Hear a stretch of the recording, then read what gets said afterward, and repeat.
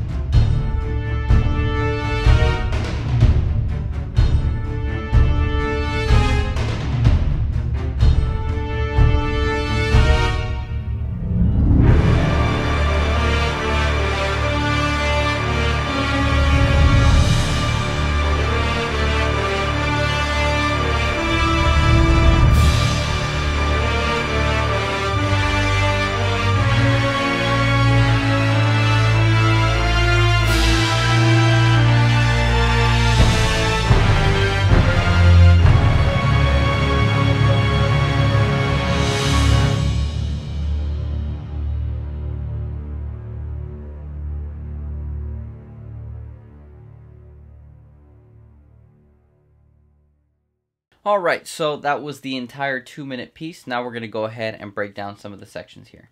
So the first thing we're going to talk about is the strings. I'm using Hans Zimmer string short. So let's just go ahead and take a listen to it on its own.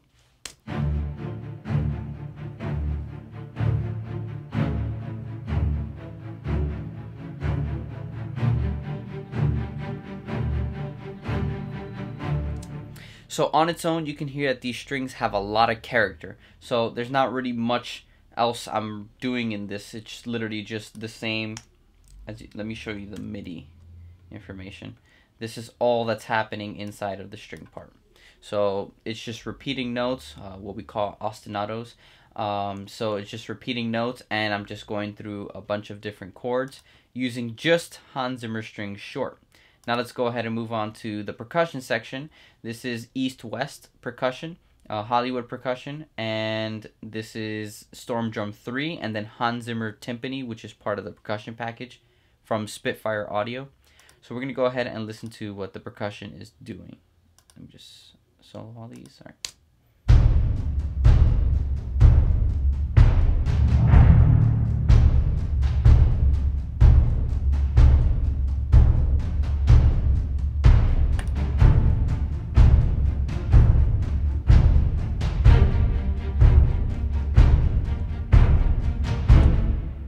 Alright, so that's all that's happening pretty much in the beginning. The orchestra, the notes that are being repeated have their melody with it. So that's what's keeping the drive in this section of the song. So now we're going to go ahead and move on to the next section. We have some brass in here. So this is Hollywood brass from East-West. So let's take a listen to that.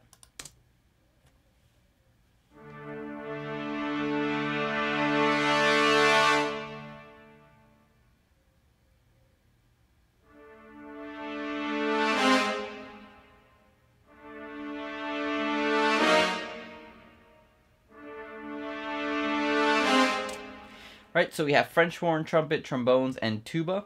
So you see how these notes swell? So in my previous video last week, I talked about how to make your orchestra sound realistic, and I mentioned that I use a my Nanokontrol 2 by Korg. and it's pretty much a little control surface with faders and knobs, but I use it as an expression, a MIDI CC expression tool. And what I do is I assign my faders to specific MIDI CCs, and I control expression at the same time as I'm recording the instruments on my keyboard. So let's go ahead and look at the expression controls here. So here you can see all of the expression data that I'm using, and that's what's allowing me to create those swells. So I'm going to go ahead and play a little bit for you so you can see it.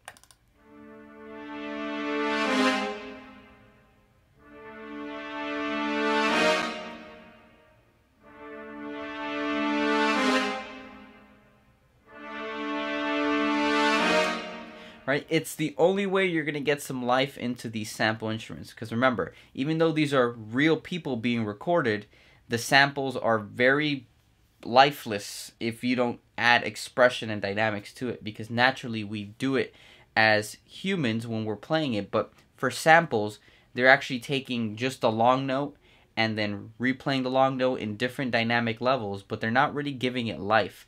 So you need to make sure that when you're doing orchestral mock-ups or any kind of sample work, you need to make sure that you use some modulation or expression so you can give some life into these samples. And again, mostly for samples that are instruments, electronic music like kicks and snares and stuff, you don't really use that. But for things like trumpets, orchestras, flutes, if you have guitar samples, things like that, there might be some use of using the modulation control and expression control to kind of give it more character. So we're going to go ahead and move on. We're going to see now how these instruments blend together. Again, in the percussion section, you're going to hear two new instruments, and I'll go ahead and point them out right now. So let's just take a listen really quick.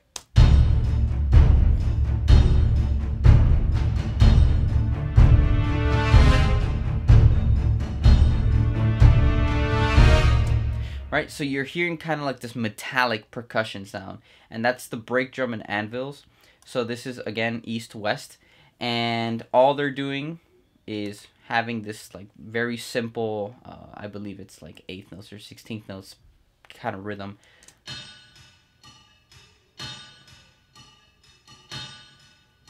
Let me pull up the MIDI information so you can see it.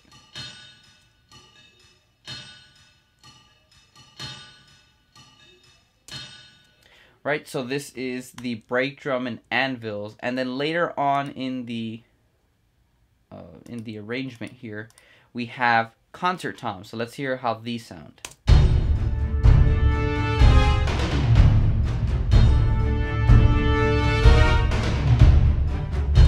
Right, so these are the concert toms. Again, they're east-west instruments. So the concert toms are just doing straight 16th notes. Notice how the string ostinato pattern that we have here actually changes in this section as well. So let's go ahead and play just the strings and the percussion because I have something interesting going on here.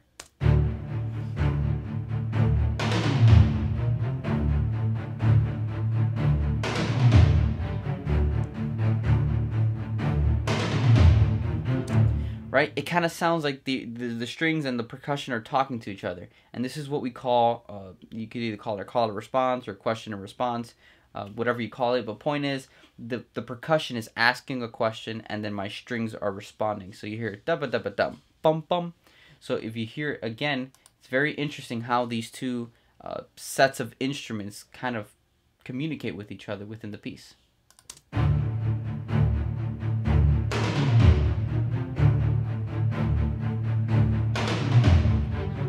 Right? And then with all that happening, we have everything else kind of just being the accompaniment over that, especially the other percussion instruments. And then we have the brass kind of embellishing the section. So let's take a listen to everything together.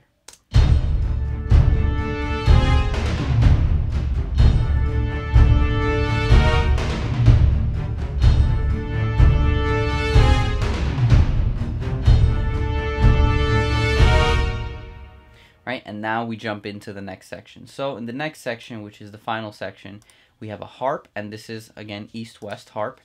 It's doing a glissando, so let's see what's going on here. So the patch already comes with a glissando. I just kind of write in the chord I want it to play, and then it does everything else. So let's take a listen to it.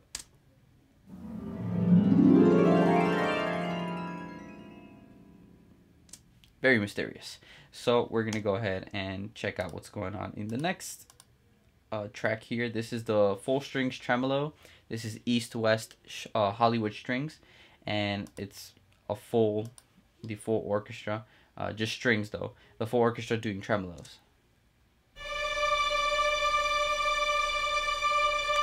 pull up the MIDI information.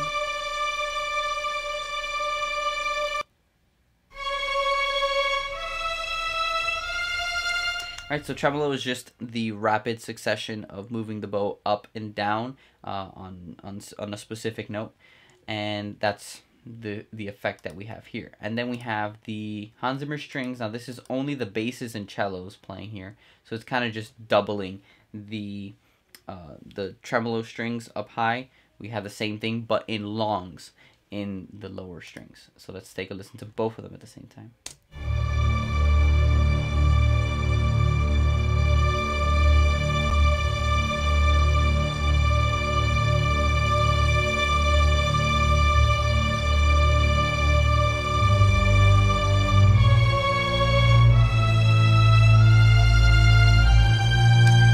Kind of leaves you a little bit anxious. You kind of want to hear the next phrase already. So the reason why I did it like this is because I used both extremes of the frequency spectrum. I used the very lows and then I used the very highs, because the brass section is going to take care of everything else in the middle. So let's take a listen to the brass.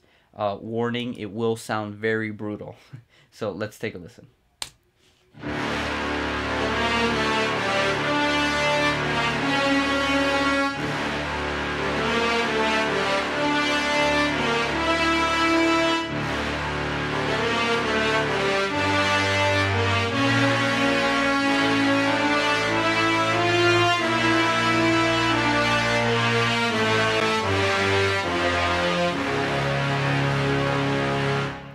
Right, so the brass section, as you can hear, it sounds very huge. And the reason why it also sounds huge is because we're doing, or not we're doing, but the samples, we can create what we call bell tones, right? I used to be a trumpet player, so I can explain this pretty thoroughly. When you do a bell tone, you're blowing a lot of pressure, right, into one note, and instead of getting a nice dark round sound, what you're doing is you're overloading the horn with air. Therefore the sound kind of gets distorted a little bit, which is what you hear in the low brass, especially when you blow really hard into one note without changing it, of course. You're gonna get this really distortion-y, gritty sound, and that's what's going on here. So we're gonna go ahead and move on to the percussion, see what's going on here.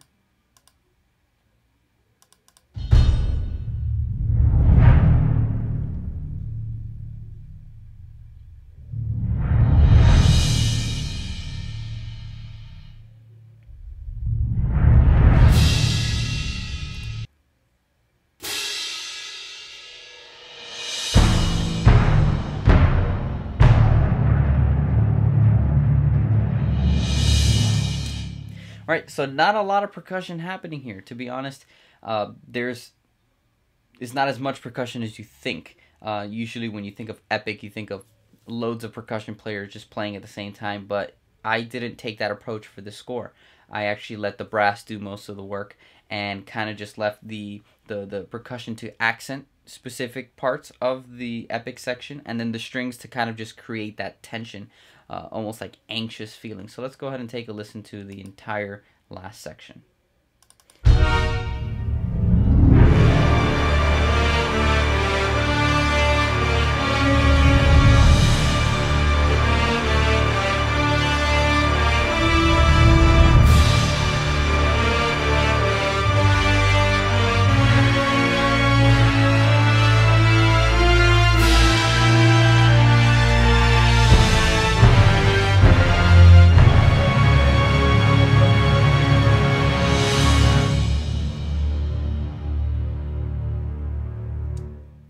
And that's pretty much it. And as you can see, it sounds huge. You didn't need a lot of instruments for it, and it sounds massive. It sounds like a really big orchestra is performing this. So again, you don't need a lot of instruments to create such an epic part. Just keep that in mind. The less you use, the more clarity you're going to get in your mix. the more you use, the more detailed you need to be, because you need to make sure that every instrument is heard and balanced in the frequency spectrum. So we're going to go ahead and look at what we have here in effects, just so you can kind of see what I have here. So a lot of it, I have it in folders. So let me just collapse them, because I don't really, there's only a few that I did on the actual channel strip, but for the most part I only do it on the main folder. So the harp, it just has the virtual mix rack from Slate Digital, and all I'm doing is boosting the volume. I liked how it sounded. Same thing with the tremolo strings, just boosted the volume. I have nothing going on for the Hans Zimmer strings. They're just as is. And the Hans Zimmer string short, I do have the tape machine from Slate Digital to kind of give it that warmth, analog sound. And then we have the virtual mix rack, where I have a mix bus, so a console preamp, and then I have the an EQ, which is very interesting because this EQ specifically is very silky. It really doesn't aggressively change the frequencies. It does it in a way where it's nice and smooth, but you really get the brilliance out of it.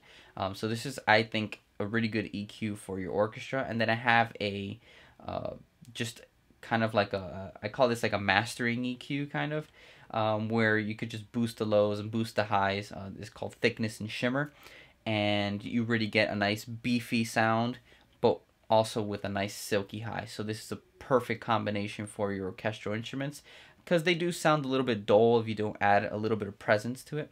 So moving on to the brass, I kind of have the same thing. So the virtual tape machine, I have a little bit different. So let's see, we have a virtual mix bus, so a console pre. We have a more aggressive EQ. The FG Bomber is kind of it gives it a lot of bit of mid-range, so you're gonna get a lot of thickness in that mid-range area. Notice how I have the tone set to fat, so I really want it to sound beefy, which is how we get that end, the end section there, how we get that nice beefy sound. I did add the Revival, which is again like a master. Think of it as like a mastering EQ, where it only focuses on the lows and the highs. And then I also use the custom series lift, because here you can actually see that I have the silky button pressed and then the punchy button pressed. So it kind of gives the punchiness, so that attack of it, and then the silkiness. I'm only using a little bit of it. So that's for the brass. Oh, and I forgot to mention I have like a compressor, just to kind of not slamming it. Okay, so I have it minus 6 dB and 2.5, and then an auto release, and then it's, it's on the fast side, but I'm not really slamming it, so it doesn't squash the signal. You don't really want to squash the signal out of orchestral instruments, because then they lose dynamics. And that's pretty much it for that. And then for the percussion, same thing, a virtual tape machine. I'm using the virtual mix rack with just the console pre and the FGN EQ, which is a pretty aggressive EQ. And then I have a compressor on this. I am hitting it a little bit harder at 9.6, negative 9.6. And then in my master track, usually you would take it out, export it, put it in a new project and do it there. But since this is just for Instagram and demo purposes, I just do it straight on the master track. So again, I have another virtual tape machine. I have the VMR. So this is the console pre and an EQ. So the nice silky EQ, where I roll off a lot of the 400s and then boost a lot of the 12, a little bit of the 4K, and then boost a lot of bit of the 100K. But this might seem like a big boost, but this EQ is not really an aggressive EQ. It's very smooth. So it looks like a lot, but it really isn't that much. But it sounds amazing. And we have the East-West Spaces 2, I believe. And I'm using the Reynolds Basic Hall. And I have this pretty jacked up at negative 12 decibels, just to kind of give an overall ambient, like if you're in a concert hall setting. And then we have the compressor, again, just kind of containing the sound, again, not squashing it, because again, it's at negative 4.5. So it's very little bit. And I have it at 2.0 with an auto release. And then I have the limiter here from Slate Digital, and I'm using again the compressor here. I'm hitting this one a little bit harder at 3, and then I have the threshold like at -2 something, and then I have the gain pot just below 2, because again, we don't want to limit it all the way because you're going to ruin the dynamic range of these instruments. They're orchestral instruments, so you don't want to lose that dynamic range. Alright, and that's pretty much it for the master track here, holding all these plugins to make, again, the final product sound the way it does. So what's really important about orchestral, I would say orchestral music in general, is you don't really need that much processing to get it, because if you spend money on samples, on really good samples, they're pretty good outside the box.